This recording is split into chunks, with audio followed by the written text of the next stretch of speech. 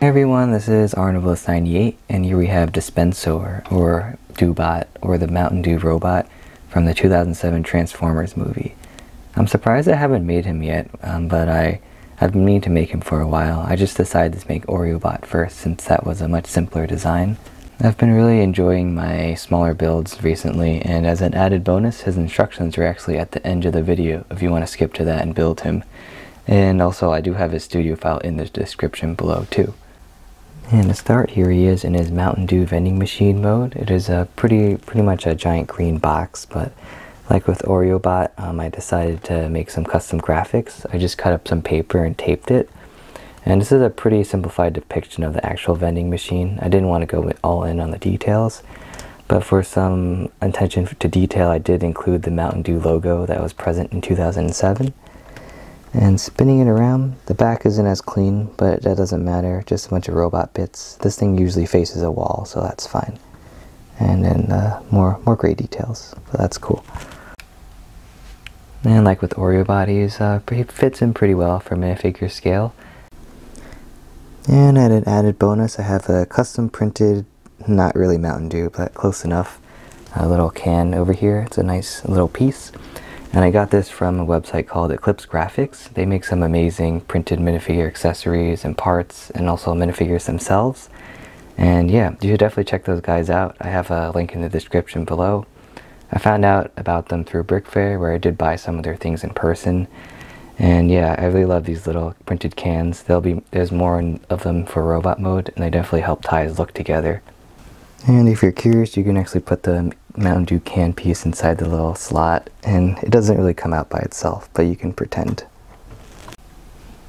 And for a comparison, we got my movie Bee and Ravage, some Mountain Dew, and finally here he is with OreoBot, and these two look great together.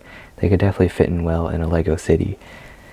And you can see over here, Dispensor is slightly a little thicker, maybe by a few plates compared to OreoBot. His design is more complicated, and he has like 50 more parts than OreoBot, which is surprising.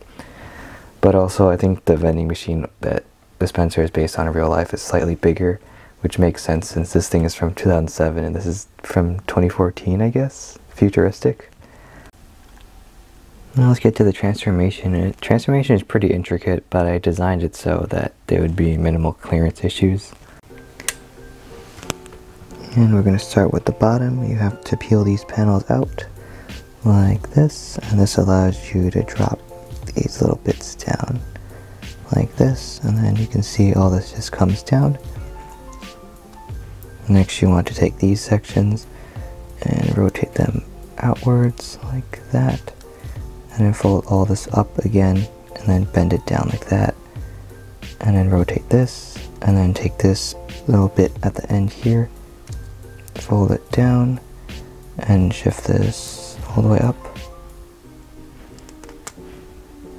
And this is going to fold up like that, and then this is going to rotate around, fold this to become the toes, shift that out, and rotate this panel, and then collapse it like that. And there's one leg. And same for the other side, and now you have a little box with legs, a little mid-mode. Next you want to do is fold these panels down like that, and down here, and these are going to fold down again. Rotate this upwards and fold all this through, and you just want to peel this back. Same for this side, fold this and rotate this, and then rotate all this back, and then put these two back into place. Coming into the back here, you want to rotate this downwards like that, and rotate that, and this will become his back kibble. As you can see, his weapon is hidden right there. You want to fold this up again, and then push this back in, and then his arm is actually hidden inside here, and then fold this in again, and then you can have a box with a weapon sticking out. And to further transform it, you have to fold this down again, and then you have to take this arm here and straighten this out and rotate this again, and then you want to take these two panels, drop them, And that will give you the clearance to split this apart to reveal its head. I think that's really cool. And then rotate this section upwards and rotate this upwards. And next for the chest, I really like how this one turned out. You fold these sections inwards as close as you can to get them together like that to create that angle. And then for these upper arms, they're actually formed from these top panels. You fold this up like that, and then you kind of unfold all this out like this, and then you rotate it again, and then you can drop this section down like that, and same for this side.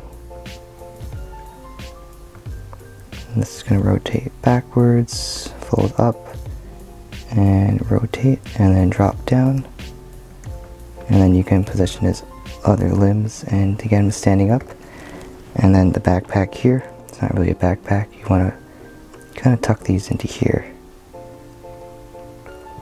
so they don't stick out as much, and just squeeze them back like that, and just setting him onto the ground. And here's Dispensor in his robot mode, and I really love how he turned out. He definitely captures the designs from the 2007 movie with the panels everywhere. And I made extra sure to make sure the graphics on his chest and shoulders line up to how they are in vending machine mode. His head's a little bland. I wanted to add more detail, but everything kind of surrounds it, so I don't have a lot of space to work with. But yeah, he's pretty neat. And his back is surprisingly clean, just some little panels that actually help fill things out. And spinning this little gremlin around. And the biggest challenge, which I'm very happy how this turned out, was trying to get his little soda blaster to integrate into vending machine mode without any parts forming. It was kind of a little challenge I made for myself, but I think this worked out perfectly. And you can take a closer look at this little soda blaster.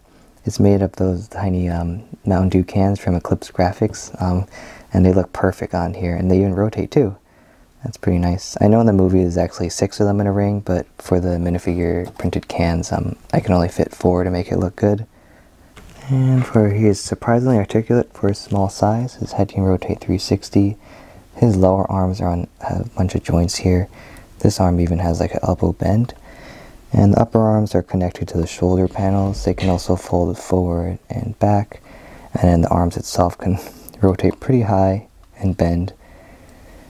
And then for his legs, they're pretty not that well. The big panel here is kind of cool. You can see the detail where he's like chicken-legged. And his toes can move too. And joint here, which is kind of cool because if you splay the legs outwards, he kind of has an ankle tilt, which is nice. And he surprisingly has a waist swivel, considering some of my larger builds doesn't have one. But so you can get him in all kinds of cool poses, and yeah, so he's very fun to mess with. And at an added bonus, I also made this effect piece. And then you can take one of the soda cans here and just stick it on. And then coming over to the little cannon, you can just tap it right into here.